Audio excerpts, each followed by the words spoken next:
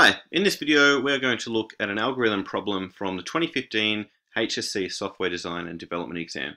This is question 23 part B, and there are 4 marks available for this question. And here's the question. The subroutine or function char tally, which has in the brackets there 3 parameters, string, char and count, counts the number of times a character called char appears in string and returns the result in count.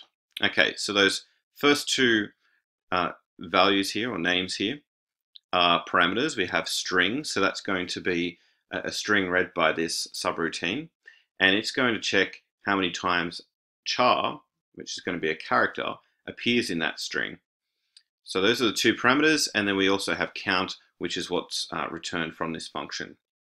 It's going to be a number, how many times char occurs in string. A one-dimensional array called students contains 20 names.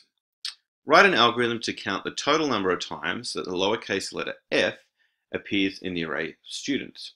Use the subroutine char tally in your algorithm. Okay, so not only do we need to count how many times the lowercase letter f appears in a student's name, but we need to do that for all 20 students in this array. So we need to use this char tally subroutine, and that means that we're going to have to use that subroutine 20 times, once for each student, or once for each student's name. Okay, so student's name is going to be the string that we're looking in, and then char is going to be the lowercase letter f, and count is going to be the number of times that letter occurs in a particular name, and we need to keep a total of the count. So a total of how many times letter F was found in each name. Okay, so let's start writing this algorithm out. We can start with the keyword begin. And we can give this algorithm a name. It's going to be finding a particular letter in an array of names.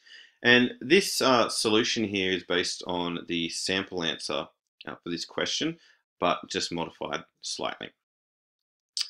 All right, so as I said, we need to keep a total of how many times the lowercase letter f has occurred in all of the names. All right, so we're going to need a variable to keep track of that.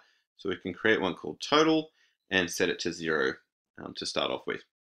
Now, to go through all 20 names and not just one of the students' names, we're going to need to go through each element in this array, where each element is a student's name. And the best way to do that is to use a loop. Now, we could use a while loop, but a for loop is going to be much more efficient and safer to use because it has a built-in counter, where that counter variable can be used to represent each index in the array to access each element or name in the array. And that counter is going to increment in each iteration or running of the loop automatically. So there's no risk when we use a for loop, or there's a reduced risk of having an infinite loop or going beyond the length of the array. So what we can do is we can start off with for to create a for loop, and we need to give the counter a name. I'm just going to call it I.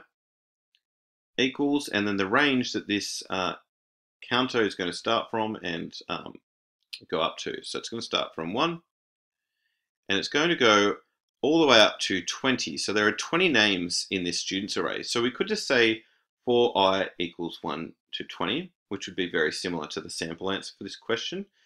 But to make this algorithm more reusable, we could say something like for I equals 1 to length of students array, which is 20, because there are 20 names or 20 items in that array. And that would make this algorithm more reusable if in the future we had to use it on a students array that maybe had a reduced number of students or maybe an increased number of students. All right, so I'm going to say for I equals 1 to length of array students. You could write that as to length of students array, or to size of students array, or to number of elements in students array, and that would be fine. All right, now in this each iteration of this loop, For each name that we're getting from the array, we need to use the char tally subroutine. So first thing we're going to have to do is reference that subroutine. So let's say char tally. And then remember we have 3 parameters here inside the brackets. First one is the string that we're going to check. So the student's name that we're going to check. And so that's going to be student. So that's the name of the array. And to access each student's name, we're going to specify the index for each student, which is going to be I. Okay, so students I, when the for loop counter is set to 1, is going to get students 1, or the first name in the student's array. Then when the for loop goes on to its next iteration, that counter I is going to increase to 2. So we're going to get the second student in the array, and then again the third student, the fourth student, and so on, as I is going to start from 1 and go all the way up to 20. So that means we can individually get each student name, check it in this char tally function, check if the letter F is in there. So we say comma. For the second parameter, char, that's going to be the lowercase letter f as a string. And then another comma, and we need to count how many times f, or lowercase letter f, has occurred in this particular string, and return that. And that's count, but we can give it a different name when we use the subroutine. And so, for example, we can call that num, short for number. Okay, now what that's going to do is return the total number of times the letter F occurs in this particular string. So in the particular name that has been accessed in the array, or the particular name we're looking at in this iteration of the loop, that's going to return into the variable num. So what we need to do is add num to the total that we're keeping for all of the names. So we can just say total, oops. We can just say total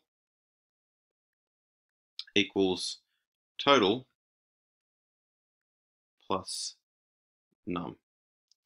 And at the end of the for loop, we can just say next I. So the counter will go up by 1. And then at the end of this subroutine, we can print out the total number of times that letter F occurred. So oops, let's undo that. We can say print total, and then end the algorithm. And that's it. All right, so here we have our completed algorithm. Now, there are other ways that we can write this. So as I said, we could just, in the for loop, say for I equals 1 to 20. But the way that this algorithm is written will make it a little bit more reusable, easy to modify and maintain in the future, and it works correctly. Thanks for watching.